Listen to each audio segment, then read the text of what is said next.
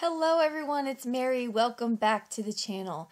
We are doing a not too shabby design team project. Coupon code Mary10 for 10% off your order over at the shop. So I am playing with this honeybee stamp set. It is so cute. This is a platypus. I don't think I've ever seen a platypus until now. So I had to Google it, by the way. We'll get into that. I'm going to pull out this stamp set. It's large. It's got beautiful images in it. You can use it for any occasion. Coffee cups, presents, balloons, graduation. It's the whole gamut. You got it all. So I decided to make a get well card for my friend Corin.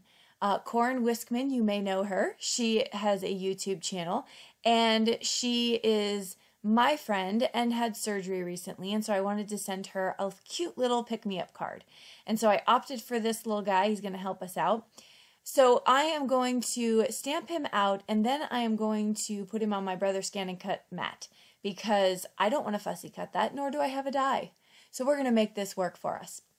As you can see from my recent videos, I am using the Scan and Cut all the time. So it is really great. So I'm going to pull my guys off here very carefully. I did use some alcohol-friendly ink so that I can use my alcohol markers for him. And we're going to get to color in here in just a minute. Don't forget to put your plastic cover right back over your mat so that you don't, you can try to extend the life of the stickiness. So, okay. We are going to get to coloring, but since I cut him out first, because I didn't want to color him and then screw up somehow on my Scan and Cut, I'm going to put some Post-it low tack tape on the back of him, and then I'm just going to place him down on my mat. Very good. He stays. He doesn't move at all, in fact, so I thought that was super helpful to do. Okay, pulling out my master marker color chart here. We are going to get to coloring.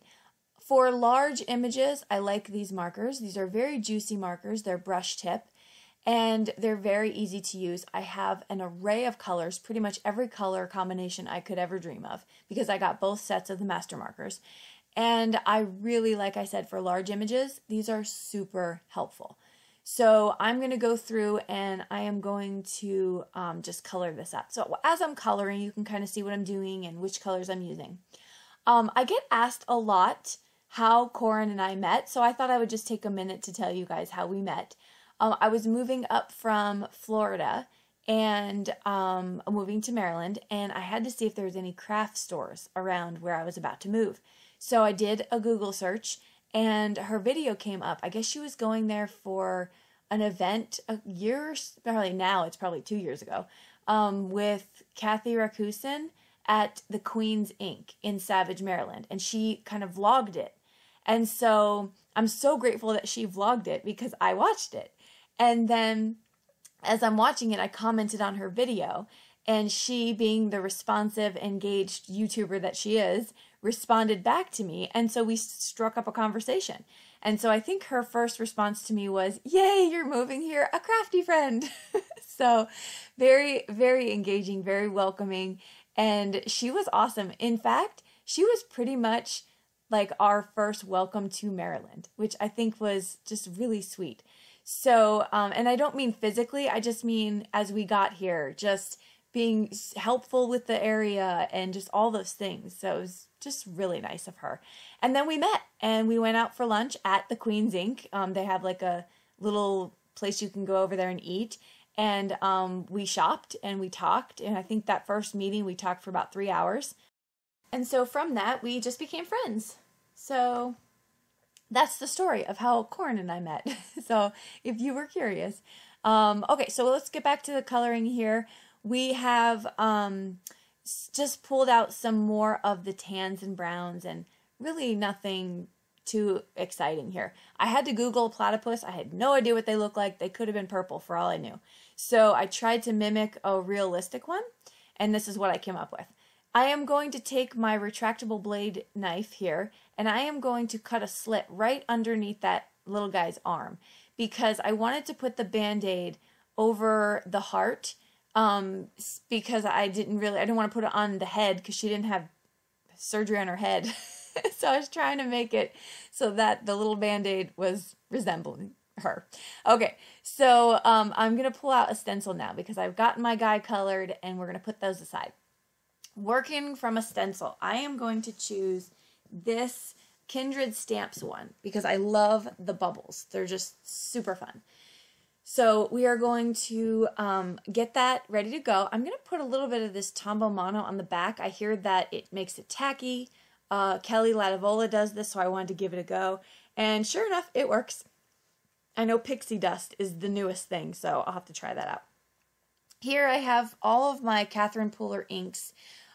They are stamped out, and that's my little chart I made. And now I'm going to use a couple of those blues and greens to make my background here. So I'm using All That Jazz, It's a Boy, and Fiesta Blue, I want to say. I don't think I use It's a Boy. Yeah, I do. Here's It's a Boy. And so I'm trying to do almost like an ombre look from the bottom to the top. That's what I'm going for. So I come back in with a little bit of a darker one too to kind of add to the bottom of that. This one is called Blue Suede Shoes. Oh, I get it. That's where she got the name, Blue Suede Shoes. That just hit me this second. Okay, so I am going to finish up my coloring, and then we're going to do our big reveal. So look at that. Oh, I love that background. It's so fun.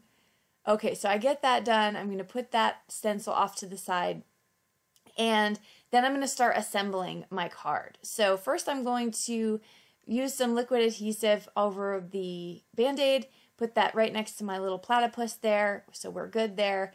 And I realized it was kind of blank, but I wanted to make a big statement on this card. So I'm going to pull out my Darcie's Get Well stamp set, and I'm going to take the pill bottle and stamp that out a few times. And I just used some very similar colors that I used on the Band-Aid, so it was nothing new here, and I wanted to make it look sort of like a pill bottle.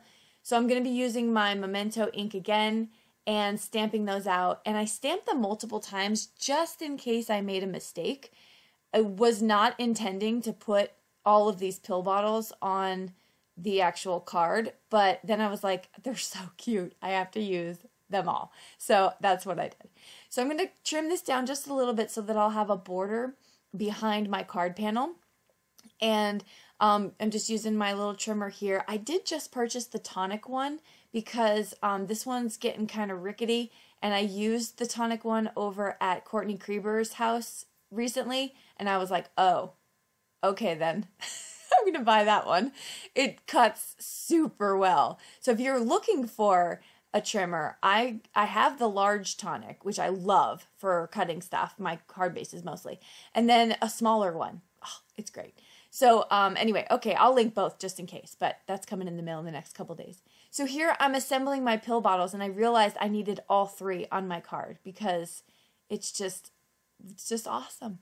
And so we're going to do that, and I think I popped this one up right in the front. Oh, I put it onto the platypus first and then popped up all of that image. So the pill bottle and the platypus together. So I'm going to be using some of my Burtec foam tape here. And then I'm going to be placing that down. This way I have a little bit of dimension on my card with the other pill bottles in the background.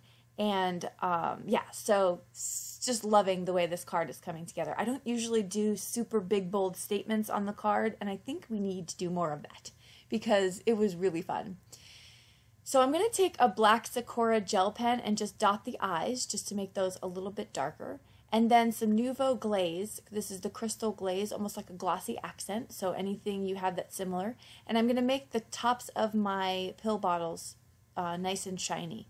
And then also the center portion of my Band-Aid is going to be shiny as well, just to add a little bit more of that embellishment. And that will do it for the card. So thank you so much for stopping by. Go check out this stamp set. It's adorable. I am loving it, and I'm going to be using it multiple times because it's so diverse. So thank you so much again for stopping by. I'll list what I used in the description box below. Don't forget to hit subscribe if you haven't. I'd love you to hang out with me, and you know I love talking to you in the comment section, so comment below and we'll finish the conversation down there. Until next time, I hope you all have a fantastic week. Bye-bye.